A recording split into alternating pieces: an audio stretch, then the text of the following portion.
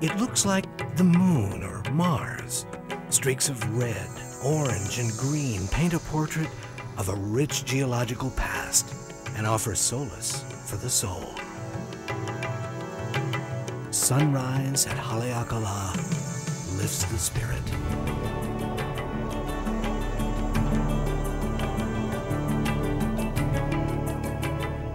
From its fiery birth about 2 million years ago, this vast landscape has evolved into a geological fantasy land.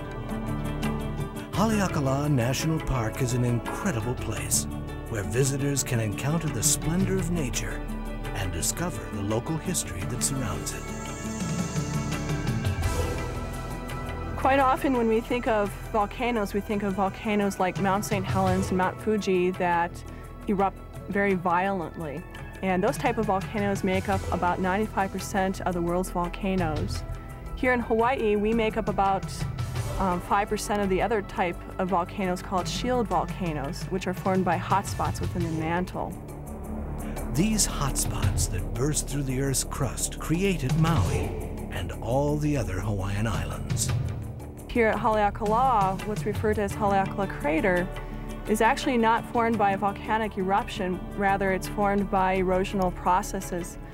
And those processes would include rain, wind, streams, ice. And this erosional valley was filled by later eruptions. And you can see those eruptions down there by the cinder cones that you see.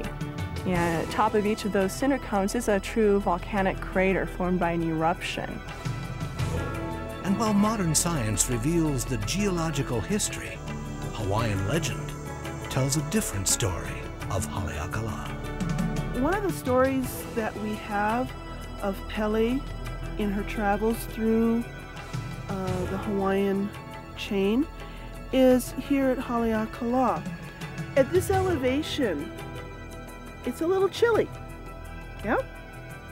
Pele also found it a little chilly. And so she would take her fire stick and create little fires all around the floor. That's what the Hawaiians believe these cinder cones are, little fireplaces. A few reminders when traveling to Haleakala. First, driving time is about 2 to 3 hours to the summit. There is no gas or food available in the park. Weather and viewing conditions are constantly changing. Be prepared for cold, wet, windy weather.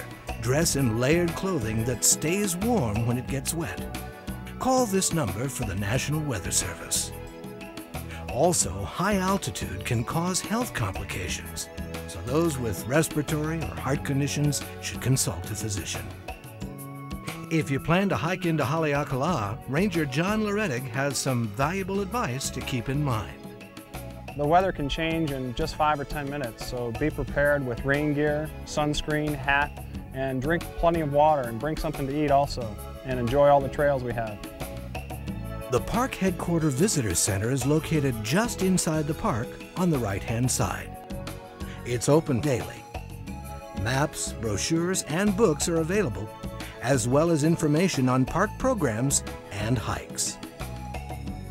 Haleakala National Park is an amazing place to see the powerful forces of nature and what has been created up here. This place is closer to the heavens, so that in itself pulls you spiritually to come. This is where you can visually see creation, so you can look out and feel the beginning.